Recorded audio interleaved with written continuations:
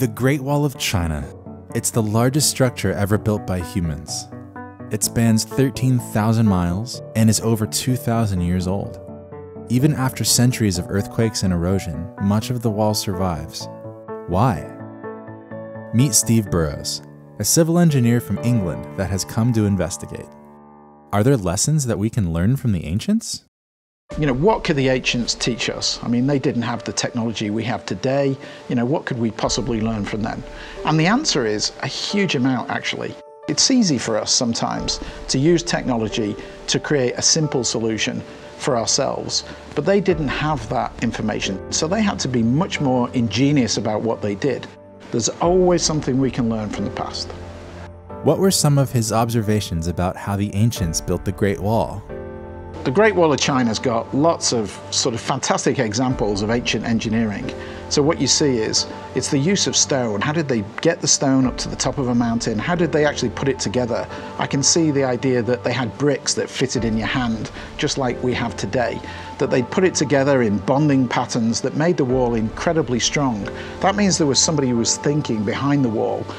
Over the years, those ancient engineers discovered an incredible bonding agent to hold the bricks in place. What could it be? Sticky rice. Yes, the simple answer was staring up at them from their plate the entire time. They bonded it together with sticky rice mortar. I mean, just imagine that. They had mortar that was able to join the stones together, but they had this secret ingredient that somehow they'd learnt over time. It gave the mortar longevity, it made it last, it made it stronger. So we started to see the idea of ancient engineering applied, and the fact that it's lasted so long is testament to the brilliance of the engineers of the time. The only way to properly survey the Great Wall and have an accurate model is to use LiDAR. We're bringing in LiDAR. I mean, that is lasers. We're going to fire laser beams at the Great Wall of China. LiDAR as an example, really, of new technology, what it does is it allows us to survey things that otherwise would have been difficult to access. So after surveying the Great Wall, what does the ancient structure teach us? So what the Great Wall actually teaches us as engineers is this idea of longevity. We're in an area where there's huge temperature ranges every year.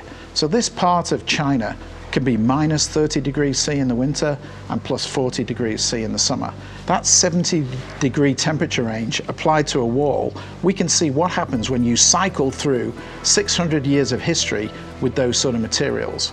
We can't test that in a laboratory, it's just impossible, because today we're designing buildings only to last 50 or 60 years. But sustainability tells us we're going to have to design structures to last longer. So to be able to learn about that, we've got to look backwards. By looking back, the Great Wall is helping engineers build better structures for the future. These master builders knew they were doing work that would last well beyond their lifetime. When we see the names stamped in the bricks of the wall of the people who built it, they're saying, we're proud of this. We know this is going to last a long time because we did a great job. And there's a piece of us inside this wall. And if you become an engineer, you can put your stamp on history and you can put your piece of yourself into something that will last way beyond your lifetime. And I think that's pretty special.